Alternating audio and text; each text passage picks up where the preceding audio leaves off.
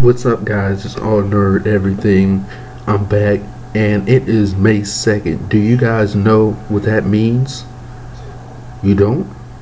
Oh, well, it is, yes, The Rock's birthday, Dwayne Johnson. So I decided to make a top 10 list of my favorite Dwayne Johnson or The Rock matches in WWE. Number 10. Icon versus Icon, The Rock versus Hollywood Hogan, WrestleMania 18. This match, the build was great. It was originally supposed to be Austin, but those two, like I said in my previous video, didn't get along. They were all over, the crowd was all over The Rock. They were cheering the hell out of Hogan. If you haven't seen their rematch at No Way Out, don't worry about it, because it doesn't live up to the hype that this match did. Number 9. Evolution versus Rock and Salt. One of my favorite WrestleMania matches. One of the most underrated WrestleMania matches. This match was just made to get over the Randy Orton Mick Foley feud, which turned out they had an awesome match at Backlash the following month. So yeah, watch this match. This match is really underrated. Number 8. Brock Lesnar and The Rock. Brock Lesnar won King of the Ring. The Rock won the title at Vengeance. This was their first and only match. We've been waiting for a rematch for years. I hope it happens, but this match was awesome. This is The Rock's last match for a year before going off to Hollywood. Number 7. Chris Jericho, The Rock, No Mercy, WCW title. This match was incredible. Every time these two got in the ring, it was just magic. Chris Jericho was the only person that could touch The Rock when it came to mic skills, and this match was just awesome. Number 6.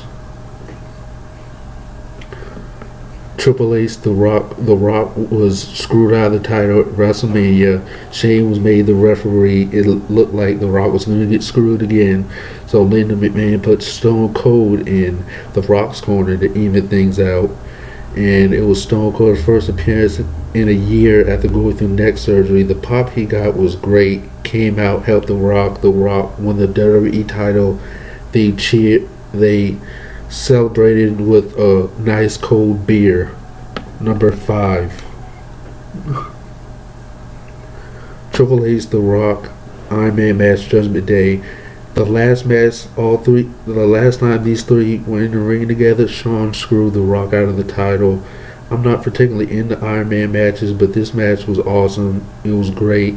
Shawn Michaels did call it down the middle this time, and it was the debut of The Undertaker as the American Badass.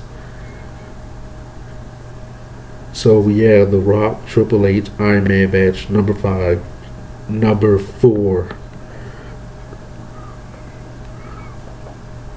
Stone Cold, The Rock, Backlash. This match was 10 times better than their WrestleMania match, which is remembered more than this match for some reason.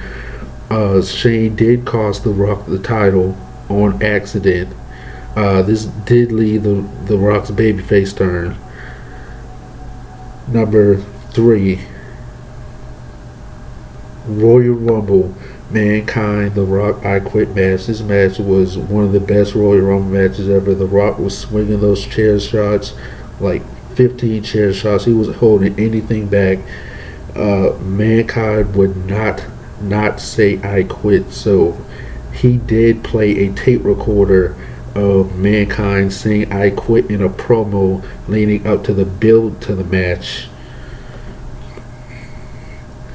So The Rock, Mankind, I Quit, Royal Rumble. Number 2.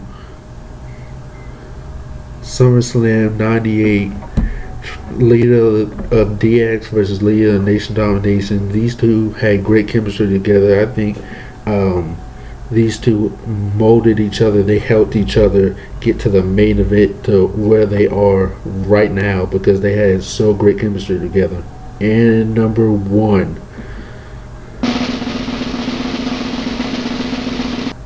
The Rock versus Undertaker versus Kurt Angle at, that's right, Vengeance 2002.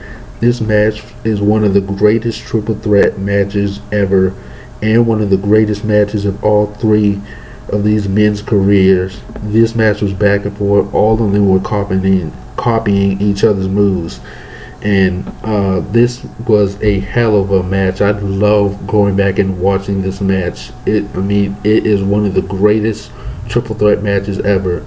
So yeah, do you guys like my list? Don't like my list? Tell me if I left something out, and I'll see you guys next time.